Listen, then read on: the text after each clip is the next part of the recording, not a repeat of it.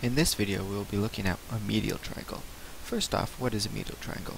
Well, a medial triangle is the triangle that is inside of another triangle by its midpoints. So, we construct midpoints on our big triangle, and when we connect all of those midpoints, this triangle is a medial triangle. Let's go over some properties. Let's make this a little bit bigger so that we can talk about its properties. Now, if we look at this inside triangle, we kind of can see a couple things. One is that this line and this line, these seem to be parallel. Similarly, this line and this line seem to be parallel, and then this line and this line seem to be parallel as well. So first off, let's see if they actually are. We'll pick a line and pick a point and then construct parallel lines, and we'll notice that no matter how we change this, we'll always get a parallel line. Similarly, this line and this line will construct a parallel line. No matter how much we change the triangle, we'll always have this line and this line be parallel. And similarly, the third line, this line and this line are parallel as well. So now that we know these are parallel lines, let's look at a shape inside of that. Let's look at this shape. Poorly drawn, but if we look at this shape, we notice we have two sides parallel, the other two sides parallel, so we have a parallelogram. And once we know we have a parallelogram, we can start doing properties of parallel lines. So using properties of parallel lines, we know that if we have a line that intersects two parallel lines, that opposite angles will be equal. So if we know this is true, then we go down here and we notice that OLN will be similar to the angle LN, let's call it P. Similarly, this angle will be equal to this angle over here. We also know that we have an extension. If we extend this line, the line segment M out, we will get another parallel line. So we'll call this 3, and there, and then this big one will be the similar as this big one. Well, now let's try to neaten this up a little bit. We know that since NO, the line that continues from MO, is parallel to NL, we have that this angle and this angle are going to be the same. Similarly, this angle and this angle are going to be the same. So, if we now neaten this up a little bit, then we will get that this angle and this angle are the same, as well as this angle and this angle are the same. And so is this one. If we look at M, L, N, Q, if we look at this parallelogram, we will have another set of similar angles. And if we just go through them, we have this angle, these two angles being similar. We have, we'll say this one and this one, these are the same. So, if we look at it as a whole, we notice that now we have two similar triangles. M, L, N, and L, N, Q are similar.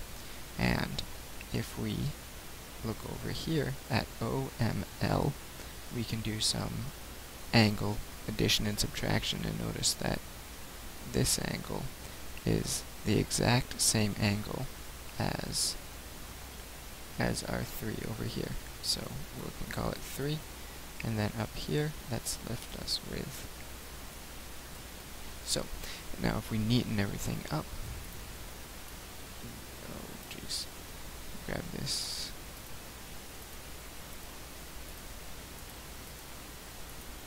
we neaten everything up, then we can say this angle, this angle, this angle are all the same. This angle,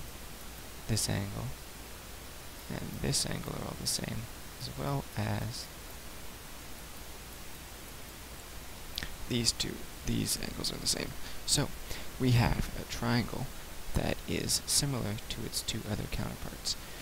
Now, if we move up into our big triangle, we notice that we have two angles being equal, so that must mean this third one is the same angle as here.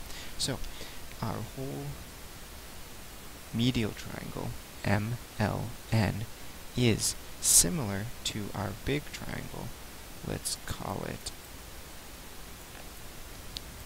ROQ. So ROQ is similar to MLN. So that's with the angles. But we know similar triangles have to have the lengths being at a certain ratio. So if we pick up our pointer and we look at this and measure this length, we pick up this one, measure this length, pick up this, measure its length, then we notice, and we measure this one, measure this one, measure this one.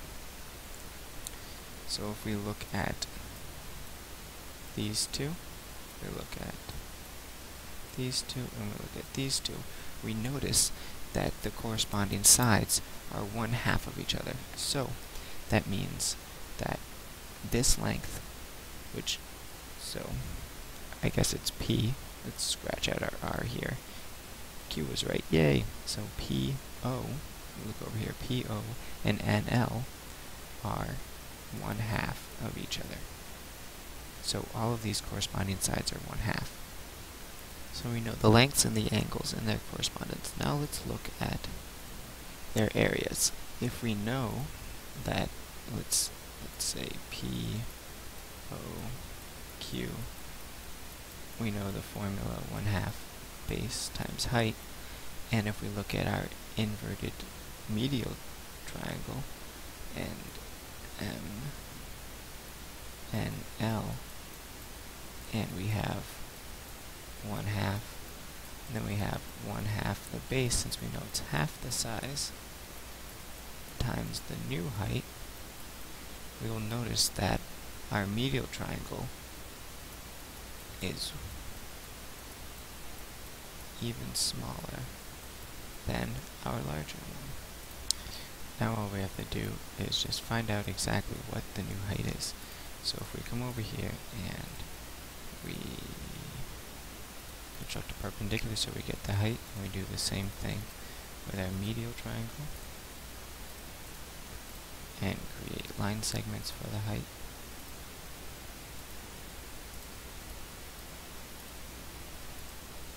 Then we can get the lengths of each one, and we notice that these are also a 1/2 difference. So we have that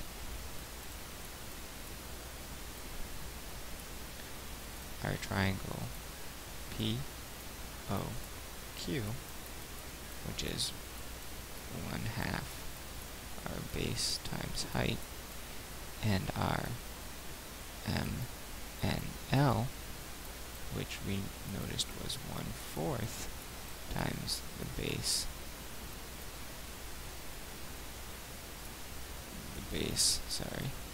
and we also know it's 1/2 times the height. We have, it is